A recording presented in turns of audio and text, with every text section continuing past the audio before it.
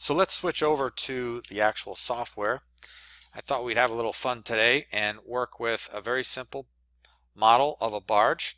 Young naval architect students always start with a barge. Actually, this would be a fancy barge because most of us start out with a rectangular barge. This barge actually has a rake on both ends, and I made the deck nice and red so it's easy to see when it's sitting in the water.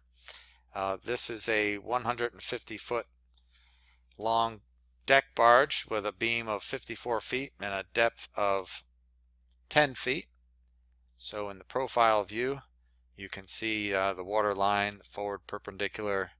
Here's a body plan view. I can turn the sections on and off. So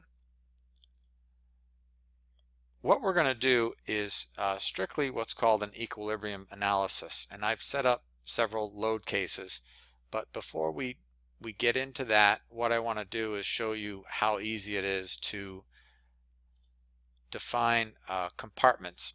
So what I've done with this model is I've created 10 different compartments of the barge. So you could just imagine that in the plan view, this barge, it has a rake on both ends, so there's a watertight bulkhead here, and then there are 3 more watertight, actually 4 more watertight transverse bulkheads and a longitudinal watertight bulkhead. So this barge has a total of 10 watertight compartments.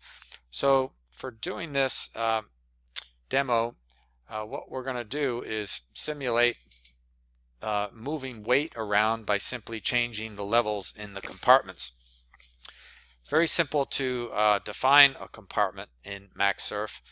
That's done in what's called the room definition window. And to show you this, what I'm going to do is I'm going to delete one of the compartments and we'll recreate it so that you can see how that works. So I just deleted what we called ballast tank number 8, and this works a lot like an Excel spreadsheet. So I can just hit Control A to add a new row. I'll call it ballast tank 8, and this is where I can define what type of compartment it is. If it's a compartment for, say, a floodable length or damage stability type calculation, I would call it that, but in this case we're calling it a tank. And define a permeability. I just have everything set to 100%. We select a fluid type. We do have a built-in library to pick from different fluids and densities, and that's what this is. I've got this sort of color-coded just for this model for visualization purposes. And then we just simply define what the boundaries are. I just noticed I was working on something else. I've got the units set to inches, so I'm going to change my units. That's very easy to do here. So in this case I want to work in decimal feet, long tons, and everything else I can leave the same. So now the aftmost boundary of this tank is going to be the same as the tank next to it, so that's going to be negative 52 feet, and that will be from the midships reference in this case. Forward is going to be the same thing. It's going to be negative 26. The port boundary is going to be the center line because that's where the longitudinal bulkhead is. And then for all the way outboard starboard, I'm going to intentionally make that 30, and I'll explain why. Then the top and the bottom. The bottom is the baseline. So you see in this visual here, you can see that this compartment that I defined is actually sticking out from the hull. So what Maxsurf will do is it'll automatically make that boundary conform to the actual shape of the hull, regardless of how complex the shape is. So we've got a bilge radius in this case. So you do that by simply just going under analysis and recalculate tanks and compartments. So it just made that shape the way we want it. So now we can close out of the room definition window, and now we're in what's called the load case window. and the load case window automatically pulls in whatever tanks that you've defined. So now you'll notice we see ballast tank 8 is there, and we can enter in whatever level we want for a tank. So for example, in the forward rake, if I want to say 80%, you'll see that highlight, and for the aft rake I'll say 30%, and you see how that highlights, and it automatically tells you what the sounding is, and it calculates the mass and the center of whatever fluid is in that compartment.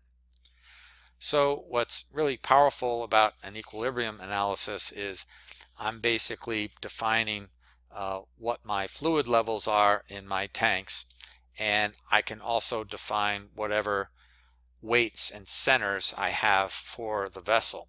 So for this item 1 is the light ship. It's 350 tons, and I gave it a center. The vertical, the VCG, is 60% of the depth of the barge, and that's really all you need to do. And what Maxsurf does is it will iterate to the solution. That is, it will actually do this in steps so that it's calculating what the final condition of the vessel is. So for example, I will turn the let's see, I'll go into the rendered view and I will run the equilibrium analysis. This is where I actually specify what type of analysis I want to do, and I'll simply run it, and you see that this barge just went into this trim condition. I'll show it in this view now. So over here in the results, I can see that my trim is 3 feet by the bow. I don't have any heel. This is telling me what the CG of the fluid is. That's taking into account the free surface effect of the fluid that's in those 2 tanks. So I can put this back to where I had it. I have to first put the vessel back, and I'll take these fluids back out of the tanks. So let's say, for example, we want to make this barge have a list of oh, I don't know, we'll just make it list. We'll fill up tank 3 and 5.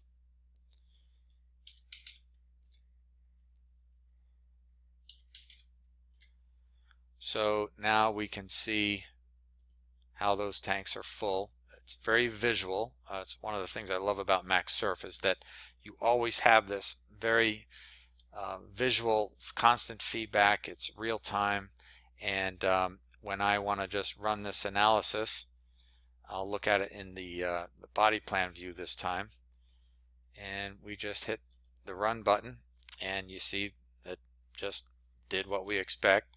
Now we've got a 6.8 degree heel.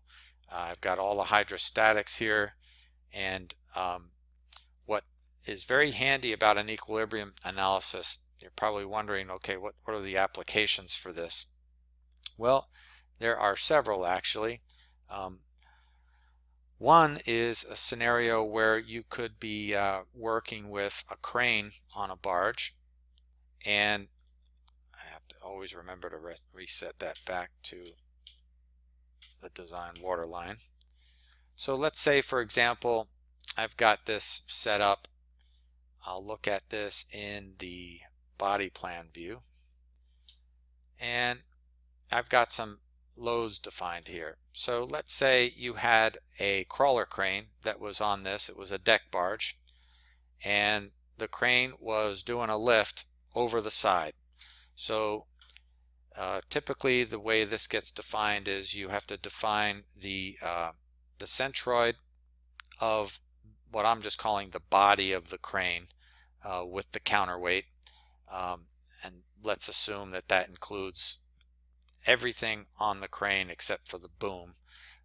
So that's represented here, and then you need a center and weight of the boom itself, and then you need the point at which you've got the block at the end of the boom with the hook load, so that's acting down.